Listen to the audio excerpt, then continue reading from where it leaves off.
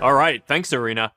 To wrap things up, I want to welcome back Jerome so we can talk a bit about how we're approaching this work at Meta and the opportunities in our teams. There are four basic pillars of our work on AI. First, there is foundational research, which is where teams can do original and unbounded research to advance the state of the art. This is where we're looking to further understand and push the whole field forward. It's completely open. Our researchers can work on whatever they want, and we publish a lot of our work so that way anyone can access it. Second, there's the AI for product team, which is about taking what we've learned and building it into products at scale.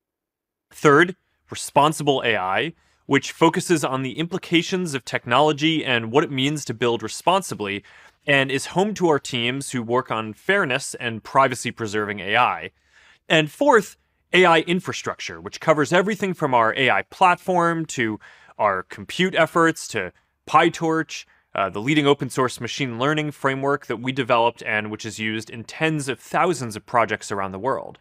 Now, in each of these areas, we have some pretty ambitious hiring goals. So, Jerome, do you want to say more about the kind of opportunities that are open to folks who want to work at Meta AI?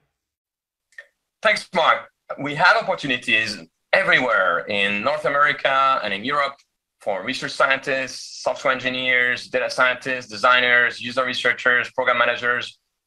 We have opportunities at all levels of our organization, inventing new algorithms to improve the experience for billions of our users, developing new best practices in responsible AI, or creating with AI completely new experiences for the metaverse in augmented or virtual reality. And speaking of opportunities, we're pretty excited about our future technology roadmap here too. If you're focused on the space, you probably saw that last month we announced we've designed and built our first supercomputer, and we think it's going to be one of the fastest supercomputers in the world with almost 5 exaflops or 5 billion operations per second.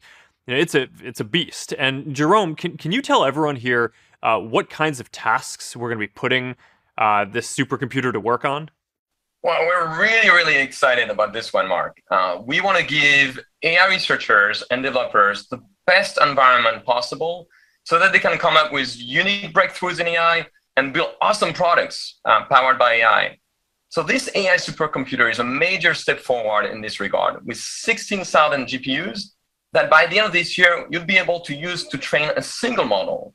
It will enable us to push the state of the art in scaling AI, keep making progress in self-supervised learning, and advance our efforts to create a unified world model that, as we have shown today, will unlock the metaverse. All right. So thanks very much for tuning in today, everyone. I hope you enjoyed this look inside the lab. And if you're interested in pushing the state of the art in AI, and whether that's building the next generation of assistants for the metaverse or creating the universal language translator, I hope that you'll consider joining us on this journey and be part of building the future.